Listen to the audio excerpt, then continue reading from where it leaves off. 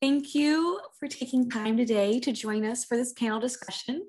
My name is Kelley Cape. I am wearing a blue dress, a very fake pearl necklace, and my hair is curled. I'm sitting in front of my childhood living room with a tree to my left. I am the Entertainment and Media Fellow at RespectAbility, a nonprofit fighting stigmas and advancing opportunities so people with disabilities can fully participate in all aspects of community. I identify as bisexual, and my pronouns are she, they. If you would like to view the ASL interpreter in a larger screen, we invite you to pin their video, which will spotlight their video throughout the entire panel. In addition, we have live captioning done by a real live person, and this is available in the Zoom app by clicking on the CC button, as well as via your web browser. And we posted that link in the chat box below. This panel is live, and we'll be taking questions from you during the second half of the panel. Please add your questions to the Q&A box to do so.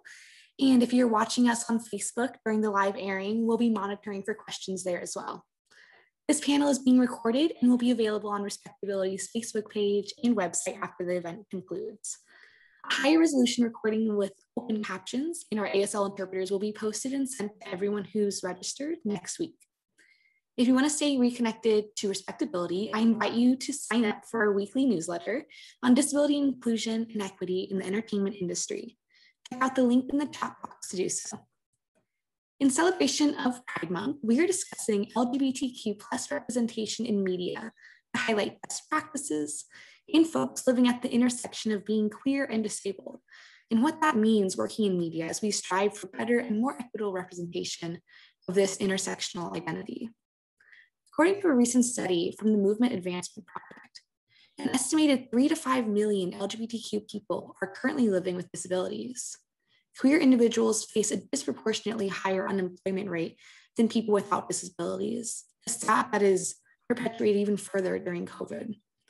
And 26% of LGBTQ students were bullied or harassed at school because of an actual or perceived disability.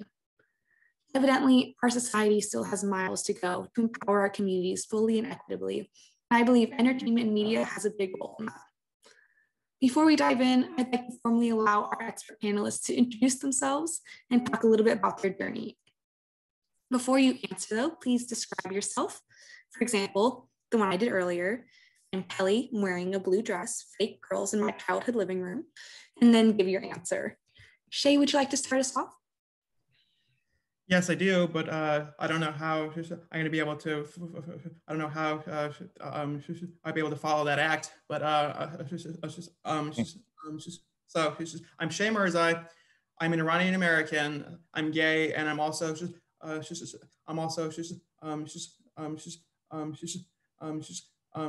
a person who stutters. I'm sitting. She's in my apartment. I'm wearing a dark blue shirt. I have a pair. Of eyeglasses and hair that is short and alarmingly going gray. I'm a screenwriter. I'm a producer as well. I'm the CEO of Space Coyote.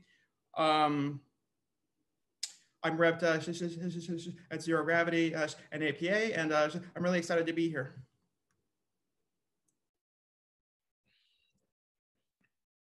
We are happy to have you, and Shea, I love the gray. It looks very flattering on you. Eric, would you like to go next? Sure. So hi, everyone. I'm Eric. It's fun actually speaking on this panel because I usually run the tech only. So I'm a communications associate here at RespectAbility. I'm wearing a gray shirt with RespectAbility logo on it. I have short hair and glasses, and I'm in front of a white wall. My pronouns are he, him, and his. And as I'm both gay and on the autism spectrum, it's good to be with all of you here to talk about intersectionality and to celebrate Pride Month 2021. Thank you so much, Eric. Eric is truly the pride and joy of RespectAbility, and I have so many tech problems. I couldn't have made it here without him today, so thank you so much. Kiah, would you like to go next? Absolutely. Hi, I'm Kiah Amara. My pronouns are they, she. I am wearing a blue suit coat and repping my National Disability Theater shirt.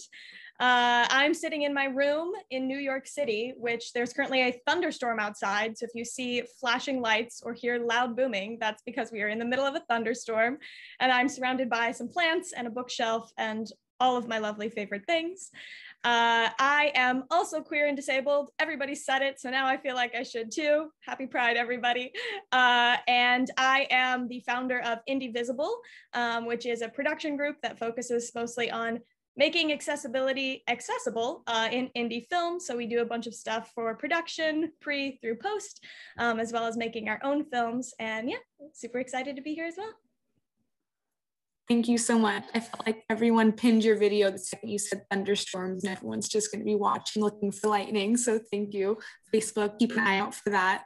Nasreen, would you like to introduce yourself next? Hey, my name is Nasreen. My pronouns are she, her, and hers.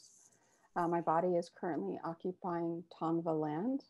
I'm multi-heritage, have long curly brown hair that's currently styled in a long braid. I'm sitting in a gray chair, and I'm wearing a black Lost Boys t-shirt. I have 7 identities. I have 6 disabilities, 5 of which are invisible.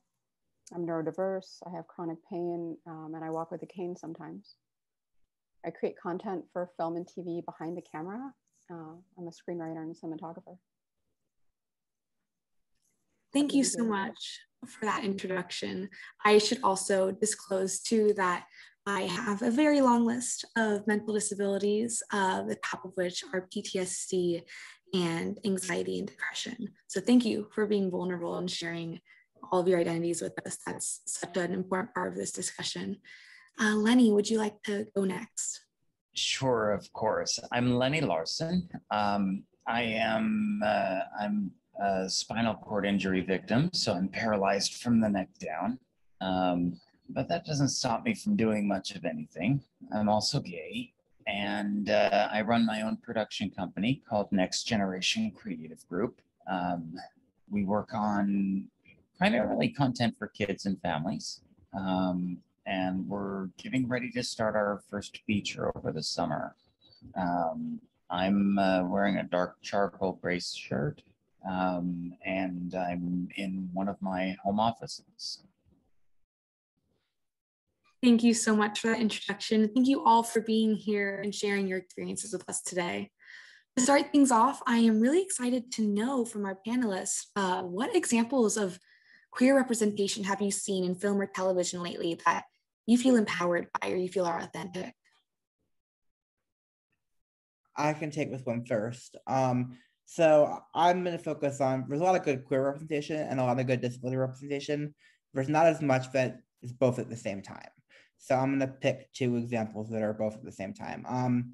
First one is obviously Special on Netflix, starring Ryan O'Connell, and has lots of other people cameo in it, and it's a fantastic show, very funny. And Ryan is both gay and has cerebral palsy, and he spoke at our event last year. So he's fantastic, and the show is definitely worth a watch. The other example I'm going to give is from the world of reality television. If anyone knows me, I'm very interested in the reality competition shows. And so I wrote about Robert White, who is gay and autistic like me, and finished as runner-up on Britain's Got Talent in 2018, and he's a comedian, and he was fantastic. So those are 2 examples I would recommend that people put out. Check out, sorry. Absolutely. Thank you so much for sharing those. I know Special has been very trending on Netflix right now. Just so great to see, especially because Tatiana from RespectAbility is in it as well. So big shout out to her. Does anyone else have any favorite examples they'd like to share? Yeah, I think it'd be cool for us to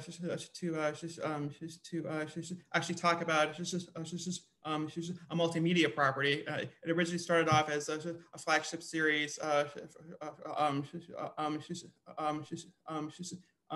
Sony's PlayStation. So I like The Last of Us a lot.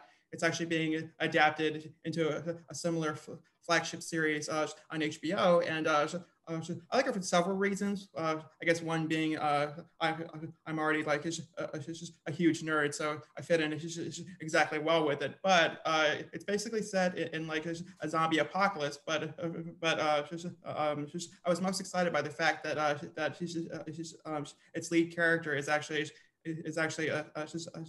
she's a lesbian. But I bring this up, and I think it answers just a broader question for us all. Actually, is that if a character is written as being just a queer person, it doesn't mean that his, hers, or their story has to only be about being a queer person. So it broke a lot of ground. It got a sequel as well that also features it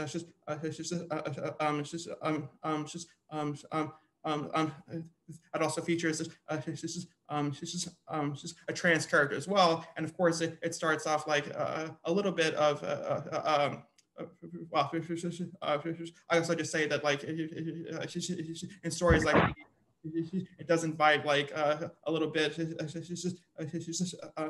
backlash where a small portion like the audience is always saying, well, I don't want this pushed down my throat, when it's not at all. It's a part of this person's identity, and I think she makes us just a kick-ass hero. So I love that so much, especially when someone's identity can just be not the center of the plot. It can just be more dimension to who they are.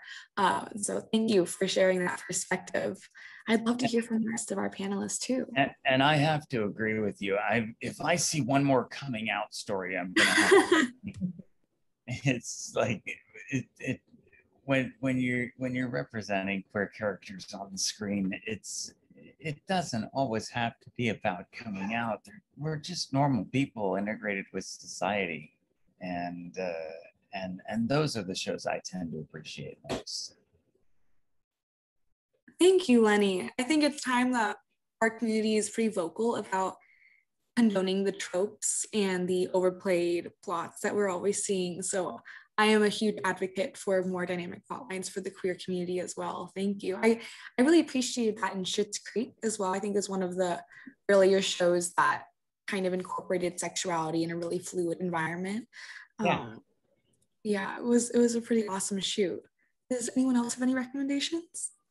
I just saw a film on Hulu directed by Natalie Morales called Plan B. And what struck me was that the two main characters are brown women, brown young girls. And one of them is represented in the LGBTQ community. And I just love seeing that there was some intersection in that storyline. Thank you so much. And that's definitely a huge part of our panel today, is not just a queer identity, but understanding that our community as a whole is distinctively intersectional. And that's something that is worth celebrating through not just this month, but through the whole year. And it's so great that we have all these characters to hold on to in these stories. And I can't wait to see what new content a post-COVID world and post-COVID safe production teams will be able to create moving forward. How can these sets and the casting process as a whole make the entertainment industry more accessible, a more accessible workforce? What do you think they should change moving forward? Well, I think the key to getting a more accessible workforce, both in front of the camera and behind the camera, it starts at the executive level. There's one person I know who is on the executive level of any of the studios who's disabled, and that's where it has to come from. Absolutely, it's all about taking advantage of those powerful seats at the table and using that privilege and that access for good and helping pioneer a driving force of diversity further. So thank you for that. Shea, I see your hand. Would you like to share? Yeah, I just want to follow up on that point because I think it's a fantastic one, and I'll speak a bit more about like about how things have changed recently. And I wanted to point out, like, as awful as our pandemic was and everything, like it did present a paradigm shift for the world. And I think it showed like the importance of accessibility. So if you look at a program like the one we're on right now, like it allows people to be able to work from home. So like if you're a wheelchair user, it eliminates accessibility issues like that. And it really showed us that a work from home shift, like it really wasn't like a doomsday scenario that all these major corporations have actually made it out to be. And I'm afraid, frankly, because now that it seems to be in a rear view mirror, I know I know that a lot of companies are insisting that that like a lot of people come back in and work from an office. I don't think it's necessary. I think it's a bad idea. But like again, it was it was a bad situation. But it did show that a lot of our preconceived notions about who can show up to work and not like we're very outdated. So I hope technology like this certainly stays in place, and I don't see a reason like why it shouldn't. Absolutely. I really do think that the future of work is a hybrid model that's accessible to everyone. And it's a huge bummer that it took a pandemic to shine this light of accessibility and this opportunity to help everyone get to work the best way that they can possible. But hopefully moving forward, we keep those modes of accessibility open and thriving for all of us. I even found myself being able to take social breaks to recharge and have some alone time. That just helped all of my depression so much through the pandemic, was being able to really reflect on myself. And so I think that having a hybrid model is such a crucial part of moving forward. Does anyone else want to share? Yeah, I absolutely want to jump in after Shea, just since he brought up this point of, it wasn't until the pandemic affected everybody that then we had this thing of, oh, now let's try to make things accessible. And I thought that was so, not surprising, sadly, but super interesting.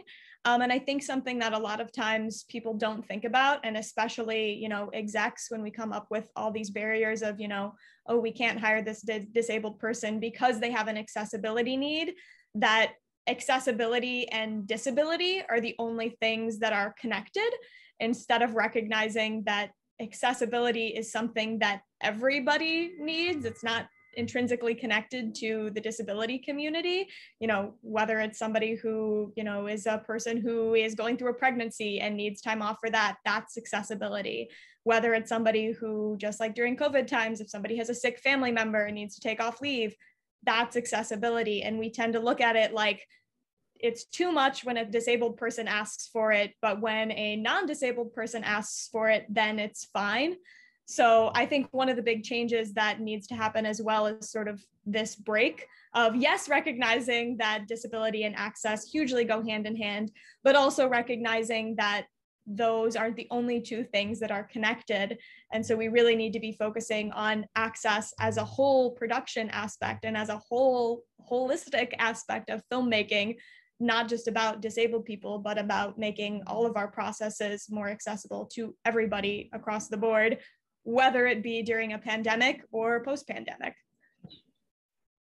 Snaps all around to that, girlfriend. You got it right on the dot. That is just exactly the kind of voice and narrative we need to be amplifying, that it shouldn't take a pandemic for our voice to be heard, or a semblance of our voice. So you are absolutely so right there. Oh my goodness, thank you for sharing. Does anyone else want to share on this topic of making entertainment more accessible? Yeah, I think, there's stigma and there's so much fear around the fact that someone who's disabled, who may come on set or may be in the writer's room, will have too many needs, or they'll be astronomical in terms of financial impact on the budget, and that's just not the case. I've seen time and time again on multiple sets where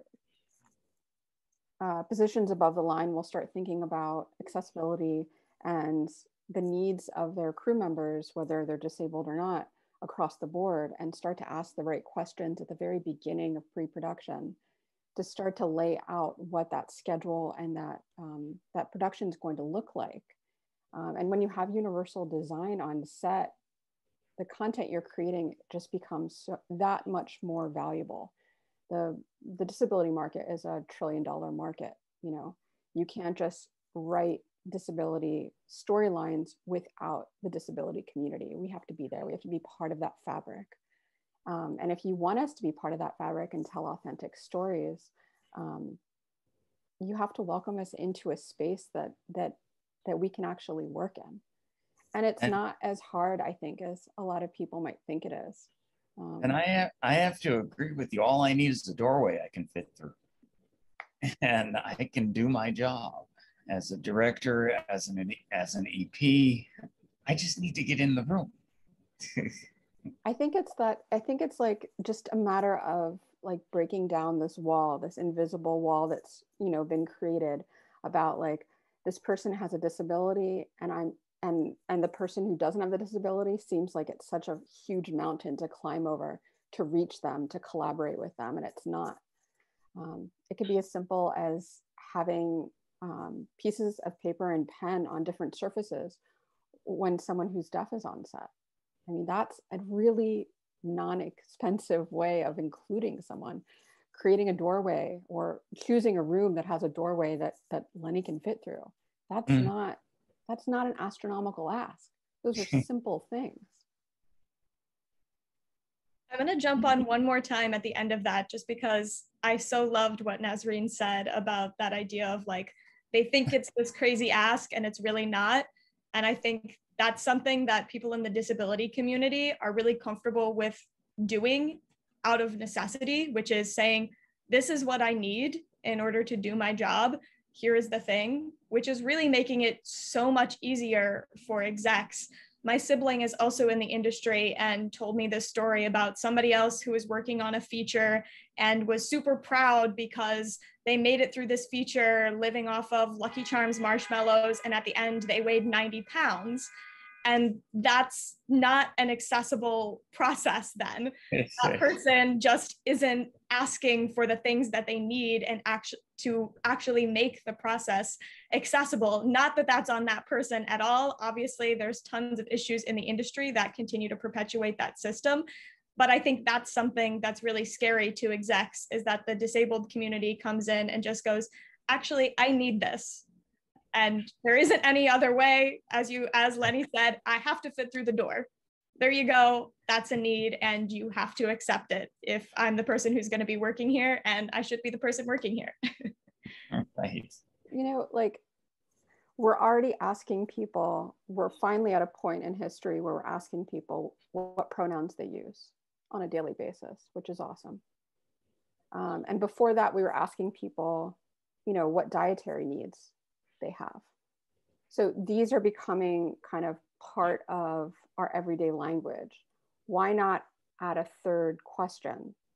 Is there anything that, you know, we can provide to help make your work possible? And that's not just asking someone who's disabled, that's asking everyone. Everyone has needs.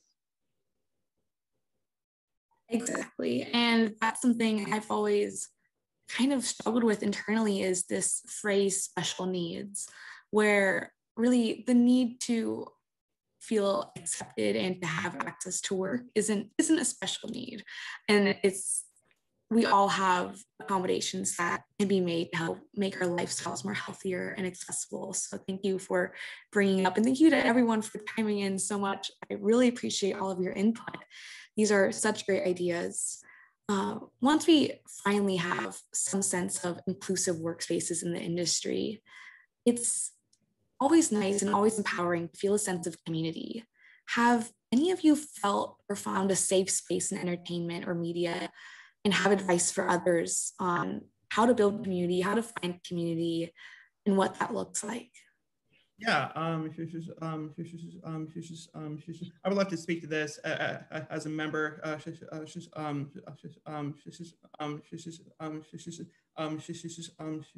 the Writers Guild of America West, in that it's always been a part of our guild that like there's certain subsets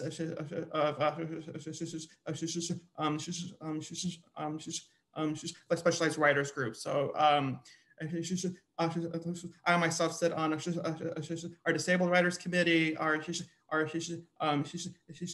LGBTQ writers committee, and as a shameless plug, our recently launched Middle Eastern writers committee. I want to talk about that one too, because it's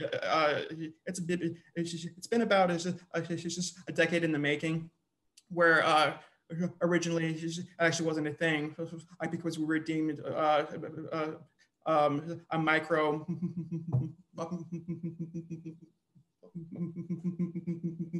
minority, which I think that in itself is like a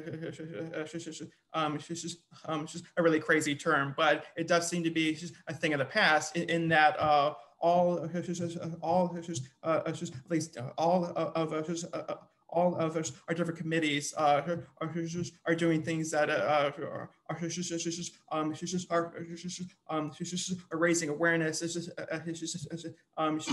and visibility for its own members. But I also see a strong sense of solidarity as well. Like all of these different groups are looking out for each other. So it seems like a bunch of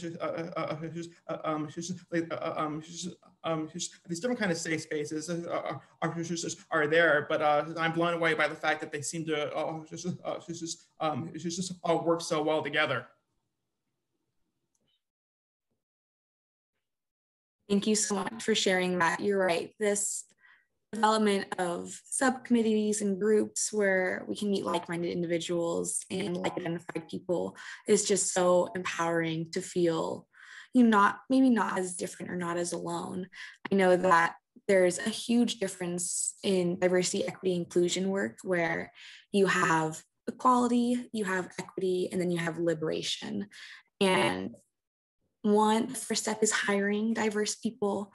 The second step is creating communities that break down barriers and can facilitate diverse interaction. And the last step is tearing down the wall that even separates the difference between minorities and majorities. And so you're right, taking that step to make committees where we can feel included and empowered is so important. Does anyone else have anything they'd like to share? Well, I mean, one thing I'd like to bring to the table is the diversity and inclusion positions that almost every major studio is putting in place right now. And if you really look at it, it's all cultural. It has nothing to do with disability. It has nothing to do with LGBT status, and they're so focused on diversity and culture. And it really needs to be brought to their attention on both the committee level and on the executive level that diversity is so much larger than cultural. And that's something I've run into over and over again. And it's like, wait a second, no, it's not just cultural. Exactly. And I think a lot of that has to do with this very dangerous phenomenon of tokenism, where if you can't see the diversity per the color of someone's skin, then it doesn't count as diversity. And we're in such a strong era where that's expanding and corporations are starting to listen and change. And I think that this process of coming out that we all experience as queer people is also part of the intersection with disability, where do we disclose our non-visible disability? It's this idea of disclosure and the dangers that come with that. And I was just wondering, and that leads perfectly to my next question, Lenny, is that with this idea of coming out, has anyone ever navigated this disclosure dissonance that comes with both disability and sexual identity in a way that's been celebratory or a really healthy environment. Does anyone want to share their story or journey with that? So I'll go first on this one. So I actually came out much later than I would have liked, because of the stigma of autism. So in high school, I knew I was gay. In like ninth grade, I knew. I didn't come out to anyone until 12th grade, and it didn't come out to most people until college. Because there were lots of I was bullied, and I wrote about this a couple of years ago for Respectability. And so I was afraid that I was already being bullied for being different, read autistic, and I didn't want to add to that by also being openly gay. And I feel like it's a huge problem that people are afraid to come out because of the stigma, and because it's becoming less of a problem, thankfully, but it is still a problem, and it's still something that needs to be addressed. So, well, every time you fill out a job application somewhere, it's like, do I click the I have a disability button or do I not? Exactly. Yeah, I think that's a fantastic point too. And I just wanted to say this as well. Like, I first started out here, I worked at a mini major studio. I got hired on as an unpaid intern. I don't want to be that guy, but I kicked ass there. So I eventually got hired, but I did hear that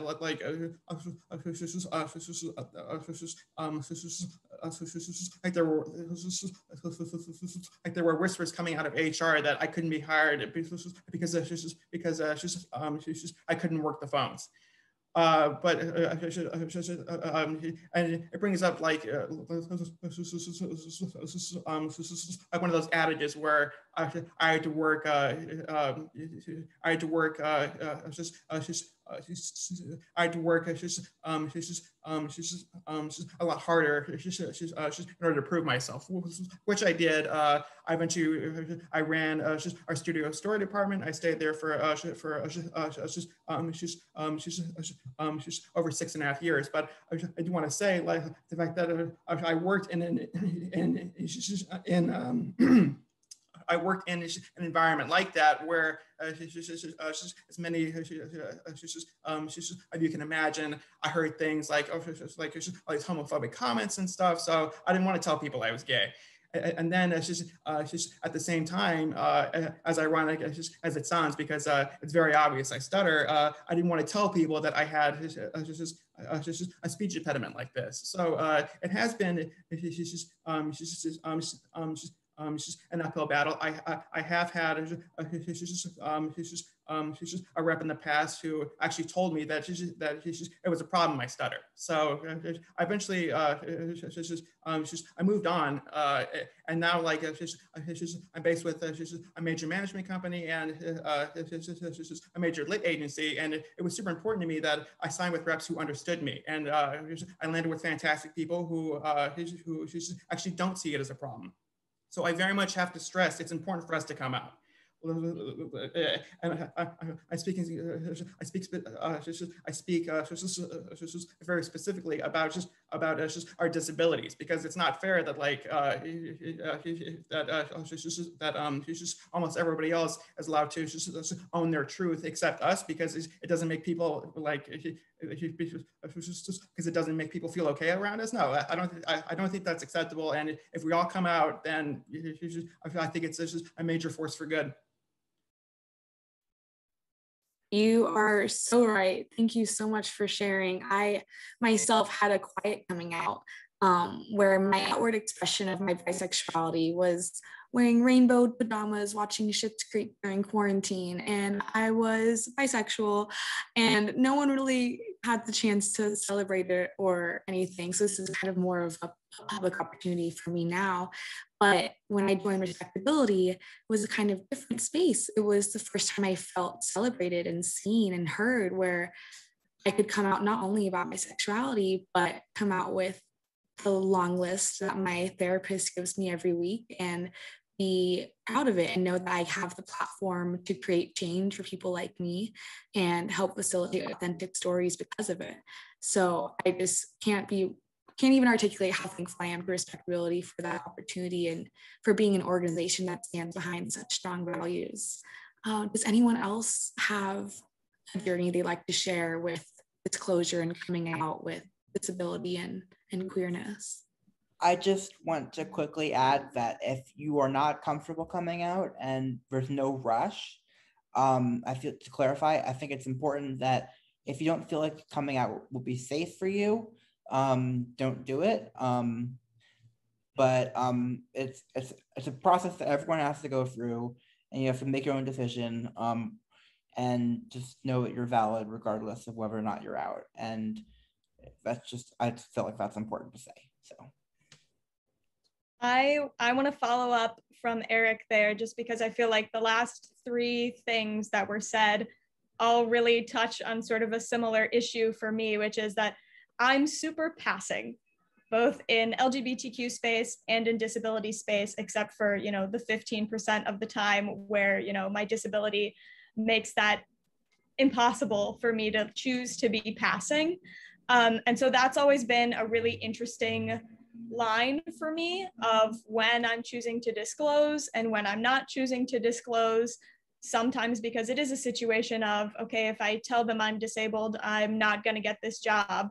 But also sometimes it's a situation of, okay, I'm the person who's passing. So like Eric mentioned that he was bullied for this and that and didn't want to add on to his bullying, but because I'm passing, if I choose to embrace my passing identity, I can sort of bypass a lot of, you know, these social stressors that come at me. But that also means that as a queer disabled person, I find myself in that invisible space a lot of what should I be doing? Should I be saying that I'm this person and claiming this space and this identity? Or is that taking away from somebody who is, you know, going through a lot more stigma from having those identities? But just like what Shea was saying, I do think that even, you know, across the spectrum, as Eric said, be safe, you know, your own life and your own world and surroundings, but that somebody like me coming out as well and being very loud and proud about saying, hey, I'm this too. A lot of the issues that we get in the entertainment industry have to do with, well, what is the audience going to see? Or, you know, what do the executives who are producing the show think that the audience is going to see in this character? So unless you have, you know, the white, thin gay man who only wears rainbows and has a high-pitched voice and, you know, all of these very, very basic stereotypes of what a gay man is. Not that gay men can't also be that, but that's a very classic stereotype. And then the stereotype of the disabled person, which is just, you know, the icon that you see on the bathroom, which is, it doesn't even matter who the person is, they're in a wheelchair and that's their whole identity. But that coming out wherever you are on that spectrum changes what the landscape of both disability and LGBTQ identity looks like. And that can change the way executives feel about things. It changes the way that audiences feel about things. And especially for other queer and disabled people, the more that you come out and say, hey, I'm here, that sort of gives other people the space to say, oh, maybe I can be myself and identify boldly wherever I am in the spectrum. So, yeah. Thank you so much for sharing that. It's this balance of empowering others to come out and so that we can pave the way to make lives easier for the youth of today. And that's just so empowering. I just added the pronoun they to my name, and that was a really awesome experience. I remember being very nervous about it and only doing it in the safe bubble of respectability. And then the next day, Demi Lovato announced her pronouns, and I was like, okay, done, I'm they, like for sure, this is an easy decision for me. And so it was just such an awesome opportunity to feel seen and heard through that representation. And thank you all for being so vulnerable. Yes. Yeah, sorry. I just want to add on, like, I think like just a good point to make about this is that if you look at something like Stonewall, it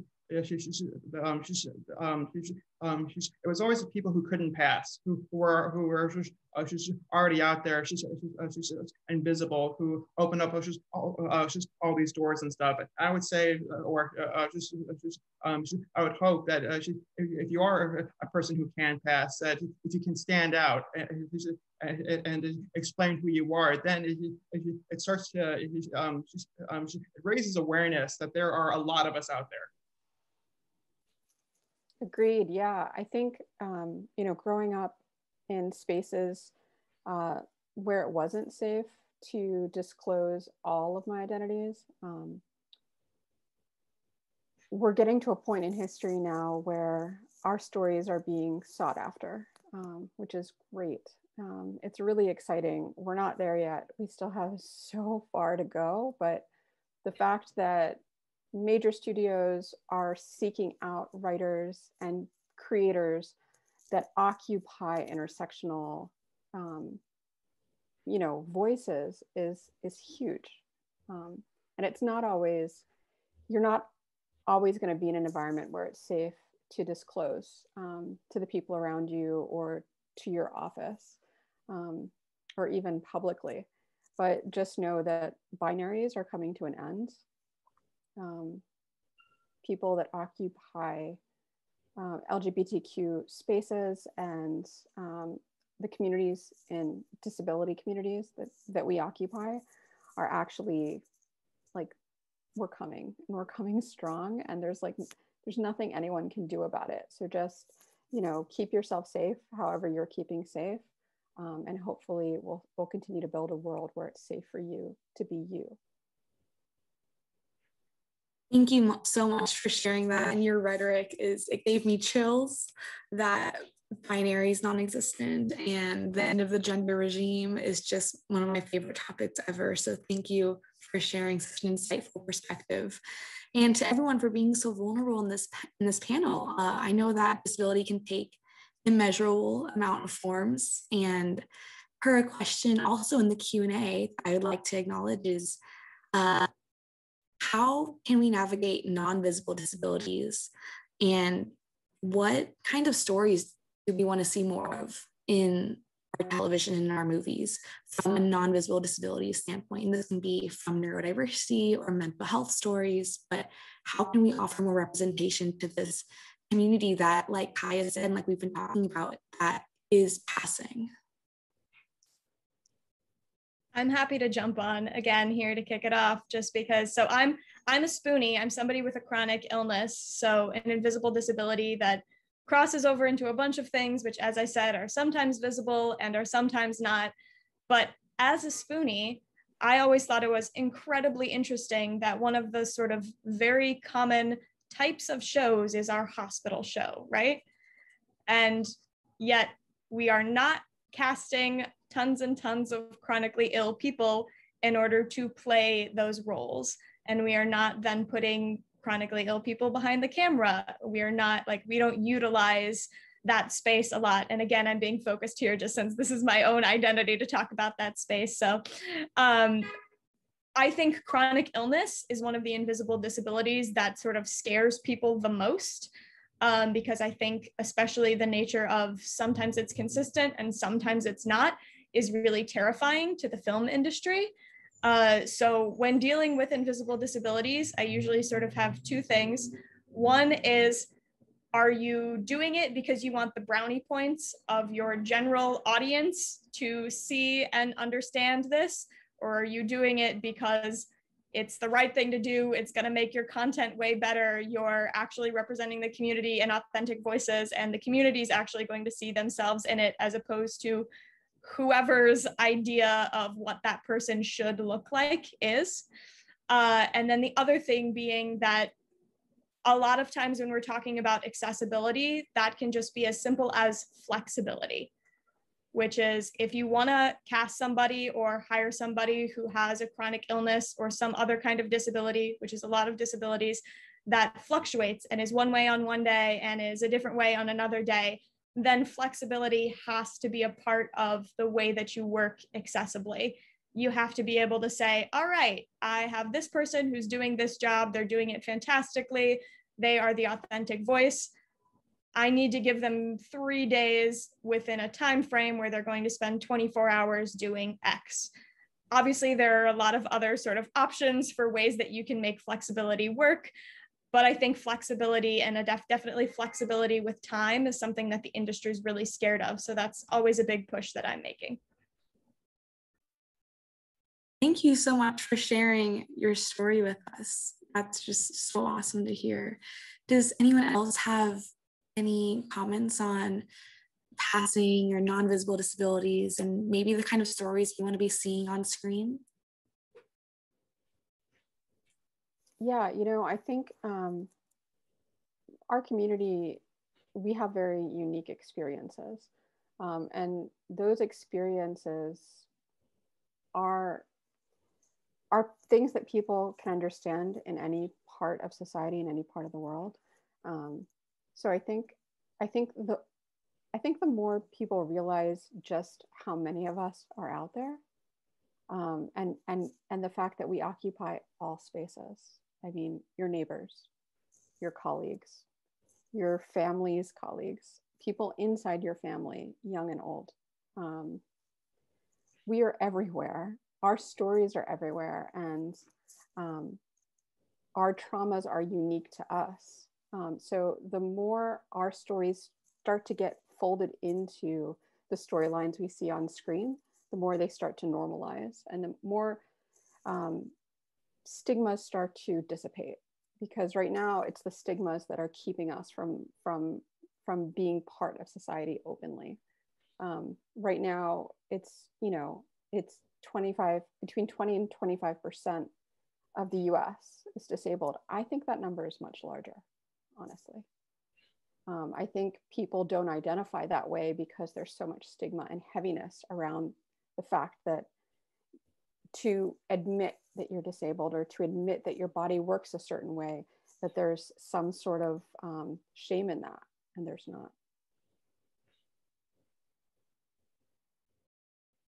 Thank you so much for sharing that. And I think that's a misconception a lot of times with the numbers, is that there's, for some reason, are more gay people in America every year. That's just a right, I wonder why. Maybe our country is getting a little bit more safe for everyone to disclose and to come out. So thank you for acknowledging that. I think that's something people need to talk about more.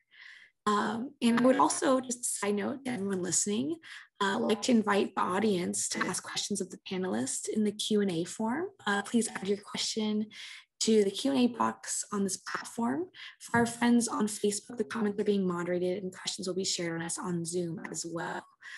So type in those questions so we can get to them and make sure everyone's voice is heard. And while we wait for the questions from the audience, I do have a question for all the panelists. What projects are you and your teams working on now that you are moving forward in this pandemic cautious world and trying to get more involved? How can we help support your journey in whatever you're working on right now?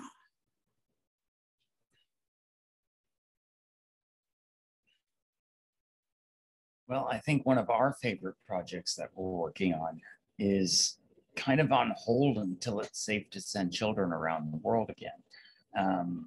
We do a show called Destination Conservation, where we take teenagers and we send them out with wildlife biologists to the far-flung corners of the world to work hands-on with endangered wildlife, bringing them back from the brink of extinction. But with COVID going on right now, it's almost impossible for us to continue producing until the world is safe again. We can't put children at risk, even though we're putting them with elephants and orangutans and tigers and what have you. We can't put them up against a virus. Thank you for sharing that project. Oh my goodness, wow, what a show. And I know that post-COVID production is going to look so different from what we saw before, but that actually transitions to one of the questions that we received is how has COVID impacted the mental health space and entertainment? Does anyone want to take that question? I think it's an awesome topic because cinema and film distinctively have mental health intersections. And it's so empowering to talk about.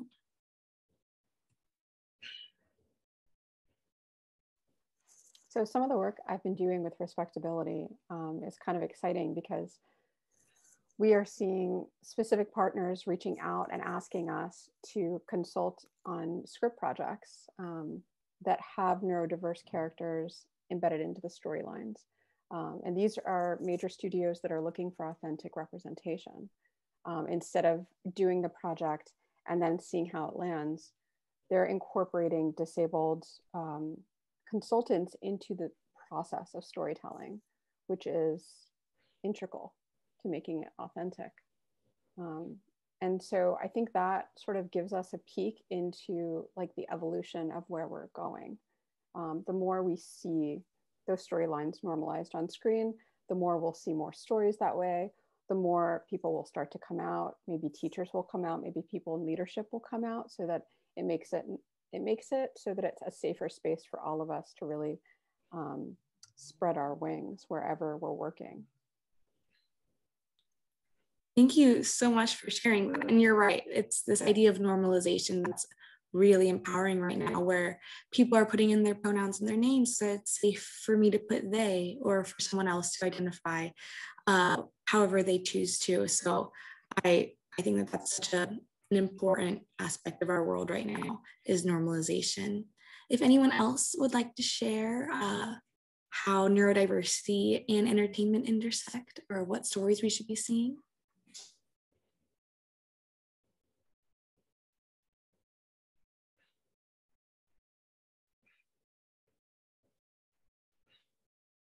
Well, I think coming out of this year and a half long COVID nightmare, I think we need more stories of inspiration and more stories of the changes that we can make in the world ourselves. And stories of empowerment where we can overcome the massive oppression that COVID put on all of us. And I think that inspiration is necessary for all of humanity, that we can get past this, we can move forward as a community, as humanity. Thank you so much for sharing. Oh yes, Kiah. Oh, I was just going to say, to that point, just speaking about, being in a post-COVID world, to touch on what Nasreen said and what I said a little earlier about, although in the US, we might feel like COVID's over, we're moving on, we're doing our own thing now, especially as Lenny mentioned with his project too, if you're working with folks from all over the world, or if you're working with folks even just from different areas in the States, really recognizing that we're not through COVID yet, and COVID isn't over. And even if, again, I'm in New York, we have some really low numbers now. You can walk down the street and get a PCR test and get your COVID vaccination, on the sidewalk. It's incredibly accessible for, most people to make that happen and be safe and feel like they're ready to go back to work. But even just speaking about neurodiversity and, mental wellness and things like that, one of the things we've been doing at Indivisible is just, as I mentioned, time, really giving people like ease and space to breathe and take rest when they need to. Everybody, please rest and, say, hey, I need to pause working on this. Can we come back to things? And just recognizing that, yeah, we have stuff that's in post-production now, that's been in post-production for over the COVID year, but there's no stress, there's no real reason why it needs to happen now, why it needs to get out now. And I think it's so much more important to prioritize the human element and prioritize your artists and prioritize your coworkers and just, prioritize the mental health of everybody that you're working with. And I think in the long run, that gives you better product, it gives you better story, it gives you better everything.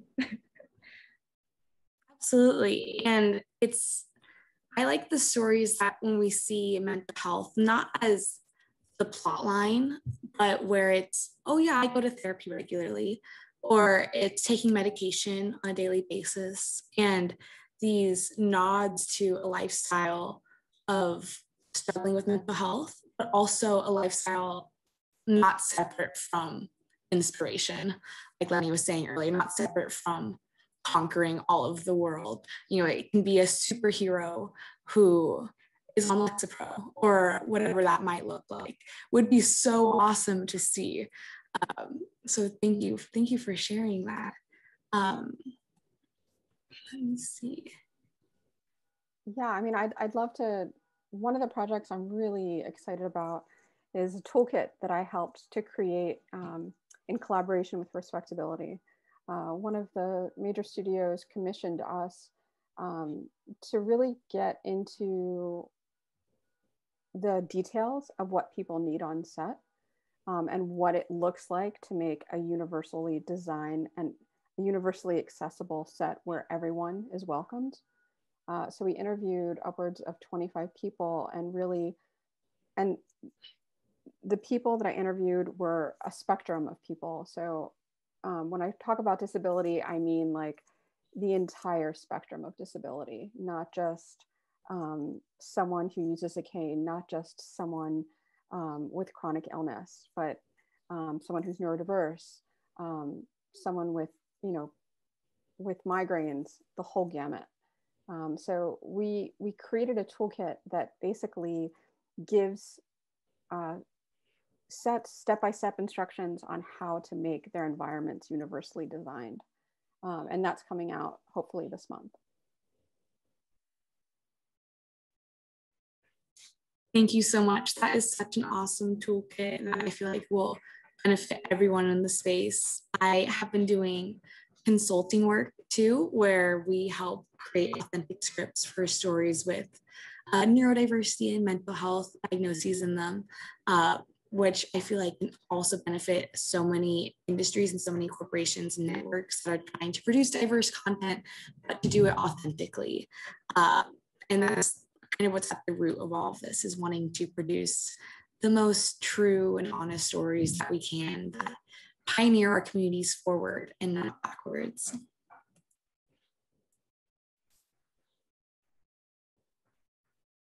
Perfect. Well, it looks like we're nearing the end of the time here. So if anyone has any last things that they would like to say, I would like to close with a thank you to everyone and to our panelists and for such a lively discussion in the Q&A. I am so thankful to be part of this community and part of this process and sharing my story with everyone. Happy Pride. And the resources will be made available to you not only in the chat, but when we send out everything, the recordings and such. So you can look forward to that in your inbox, and thank you for registering.